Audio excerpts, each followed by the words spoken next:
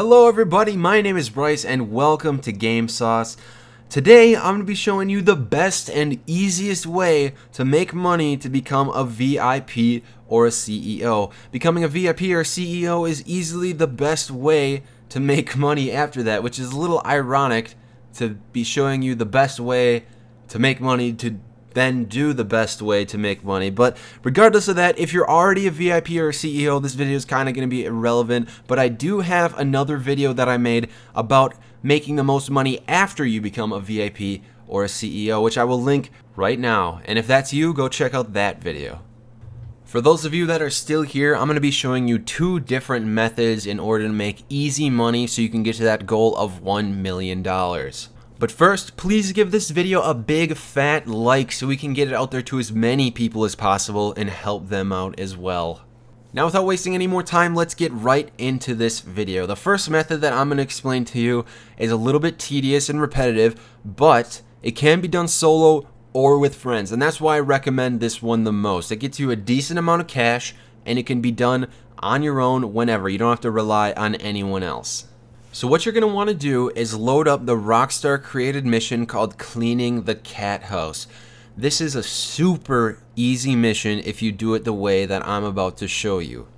So in this mission you're going to have to pick up this hooker or prostitute or whatever she is from this hotel in the Blaine County area, and easily the best way to do this is with a helicopter.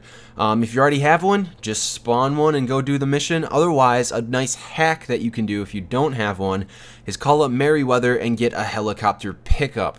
Once he comes down, you can just shoot him and steal the helicopter and take off and do the mission from there. Once you get to the hotel, all you have to do is land on the roof and she'll come running up there and get in the helicopter, and you just gotta fly away. There's gonna be a lot of enemies on the ground, and that's why this is the best way to do it. You don't have to kill any of them, you just have to escape, which is also very easy because they don't have any other helicopters that come after you. Once you collect her, take her back to the destination. It's actually Martin Madrazo's house. All you have to do is land in his driveway, and that's the mission. It's super simple, super fast. I was able to do this in about 5 to 6 minutes every time, and you make $10,000 if you do it by yourself. Now, if you do have a crew member or a friend or something with you, at least one of them, you'll actually both get $13,000. So that is the way to do it, but you can do it on your own if you just want to get 10. It's pretty simple. Actually, the longer you take, I think you get more money, but the trade-off there is that you could just keep doing it over and over and over again to get $10,000 every time. So I think that that's probably the better way to do it than waiting 15 minutes in the game to get more cash. Now what I did is I just did this over and over and over and over again. Yes, it gets really boring, and yes, it gets really tedious, but it is pretty easy to get about $500,000 cash in the game in about a night. That's usually what it averaged me. Doing it is not necessarily the most enjoyable way. The next method is going to be much more enjoyable, trust me. The reason that this is a good mission is just because you can keep doing it over and over. Like I said, there's no cooldown time or anything. So as soon as you get into this little screen where it says which mission you want to do next, just go to free mode and then start the mission again. That's a pretty easy way to get $10,000 each time you do it pretty fast.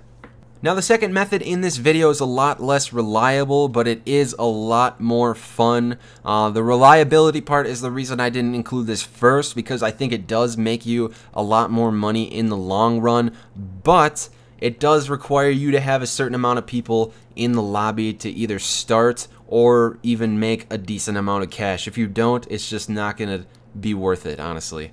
Now what I'm talking about are the last team standing jobs, and there are some cool user created ones, specifically snipers versus stunters and insurgents versus RPGs. Unfortunately, I didn't have any footage of this because when I was trying to record this video, the Rockstar servers were a little bit messed up and nobody could join my game for some reason. Basically how it works is that there's two teams. One team spawns on top of a platform floating in the middle of the road. They have the weapons. The other team spawns on the ground with cars, and basically you have to jump off of ramps onto this platform and try and knock the other team off while the other team is trying to kill you with their weapons. I'll have both of these jobs linked in the description so that you can add them to your game from there. But each time that I did a round, I was able to get about $10,000 if you were a winner and $5,000 if you were a loser. And if you set the game to the first team to get to 4 wins, you actually gain about $50,000 every time you play this game. And it does take a little bit longer than the other missions, obviously, but it is definitely a lot more fun, and I think that's a pretty good trade-off.